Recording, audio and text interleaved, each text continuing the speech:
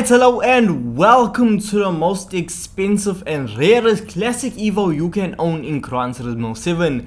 This is a Mitsubishi Lancer Evolution 6 GSR TM Edition Special Color Package. A very long name for a very special vehicle. Now you see this vehicle is, well, let me just explain.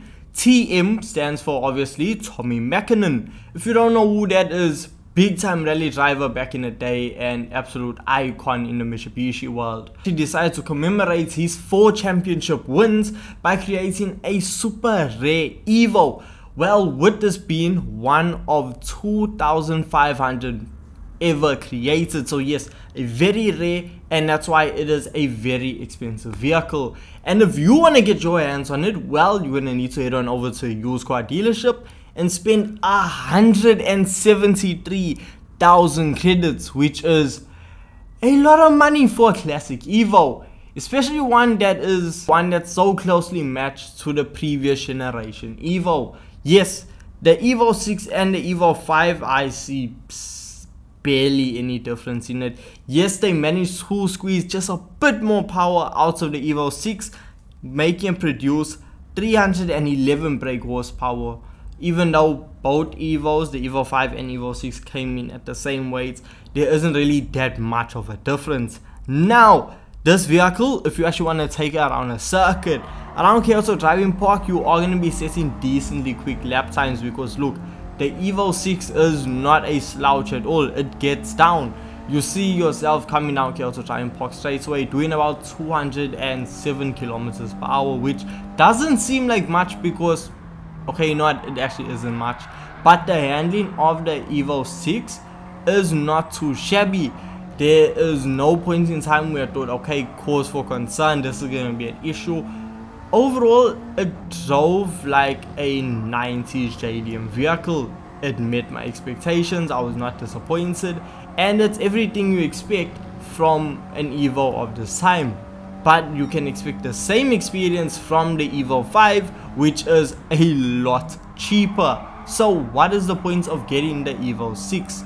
Well, as I said, it's super rare, but when we actually take this vehicle and fully upgrade it, that's when we actually feel the full capabilities of this vehicle, because now instead of the vehicle producing 311 brake horsepower, it produces 562 brake horsepower and comes in at a weight of 1060 kg. So the vehicle is rather lightweight. It produces a lot more power, and that equates to a lot faster lap time when it comes to going around Kyoto Driving Park or any circuit for that matter. Now, the Evo 6, we see that previously when it was stock, it was doing lap times around the 1 minute 55 second mark around Kyoto Driving Park.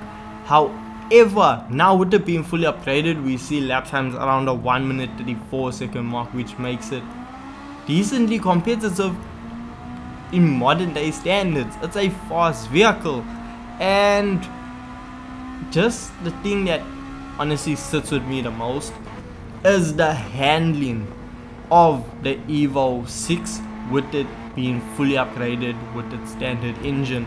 This vehicle is such a fantastic vehicle to drive. There's no understeer, there's no oversteer. The vehicle is extremely planted, it's extremely darty, extremely responsive. Everything you want out of a vehicle, the Evo 6 does exactly that.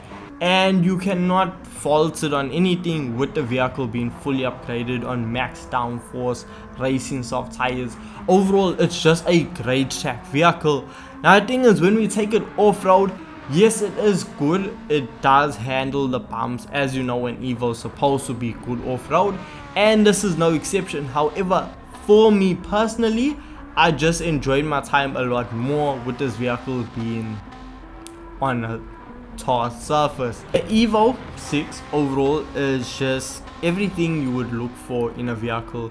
Now the thing is, with the Evo 5, the biggest issue I had with that vehicle was often it understeered, it oversteered.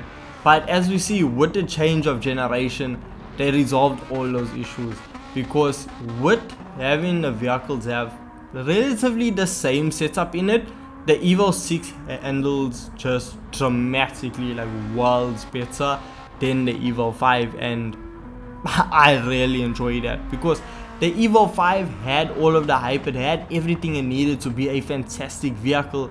However, it just didn't meet it due to the handling, whereas with the Evo 6 that is not the case. This is a very good vehicle overall. Now for 178,000 credits, that is a steep price, but we can make it well worth it by turning this vehicle into something that can actually make our money back. So by actually spending a bit more money and investing into the Evo, we can then head on over to GT Auto and actually engine swap it with the engine from the final edition Evo Group B rally car. So yes, it means that we are going to be spending 325,000 credits, but after slapping on a high RPM turbocharger, the vehicle will produce 788 brake horsepower. That is nothing to bat an eyelid at. That is decent power, and especially if the vehicle can handle the way it does with its engine being fully upgraded, well, the standard engine being fully upgraded, it's gonna be an absolute weapon to drive. And the thing is, when we take it back on over to Kyoto Driving Park, we see the vehicle now says lap times around the 1 minute 31 second mark, which is a lot faster than the standard engine fully upgraded, and that's what you love to see. I was worried that okay, it's gonna be a bit too much power for the Evo to handle, and the Evo just wasn't gonna be that good of a vehicle. Like, it was actually gonna be too powerful for its own good and not be as good. But that's not the case. It handles it like an absolute champ. It's fantastic to drive, and overall an enjoyable experience that I cannot say anything bad about. And when we take it off-road, now the issue is with it having so much more power, I feel like it spins the wheels up a lot more than it needs to, and because of that, it's not really putting the power down, it's more just spinning its wheels, and it's not setting the fastest lap time possible. So I think if we actually pull a bit of power out of it, well, we'll actually be able to see faster lap times than the one we were able to get, which was a 1 minute 17.3, which frankly isn't the fastest thing out there. Now if we do turn this thing into a money grinding machine, well, the WTC 700 is calling our name. With us just doing a bit of tweaking to a vehicle, we can drop it down to the correct performance points level and see a vehicle that can travel over 300 kilometers per hour and set sub 4 minute lap times on the initial lap, which is just a fantastic vehicle, and you know it's going to be a good money grinding vehicle. And it also helps that you can go 3 laps without needing to refuel this vehicle. So yes, the Evo 6 GSR Tommy Mackinnon edition special color package. Oh, and by the way, special color package, that is just the black stripe along the side of it. That is the special package. So do I see this Evo being worth 178,000 credits?